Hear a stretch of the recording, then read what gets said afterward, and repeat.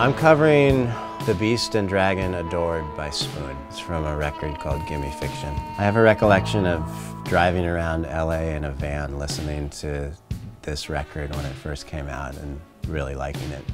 The Beast and Dragon Adored. I'm typically drawn to songs that there is a very rhythmic element that's totally up front, and it's something that's right there on the Spoon record. Yeah, I mean, it would be fun to talk to those guys about rhythm sections, because I suspect they've thought a lot about the way bass players and drummers work together. When I can get away with it, I really enjoy having people play instruments that aren't their primary instruments, because you end up with some surprises because it's not the instrument they sit down and play all the time.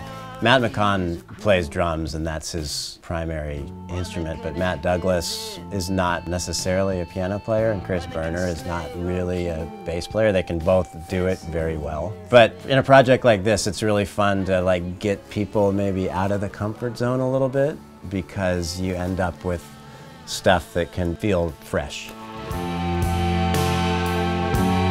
I like recording covers a lot, actually, and we have recorded a lot of them over the years, but it's usually something that I cut at the tail end of a session for making a record. So to just come in and have a day set aside to just do a song that's not mine is fun.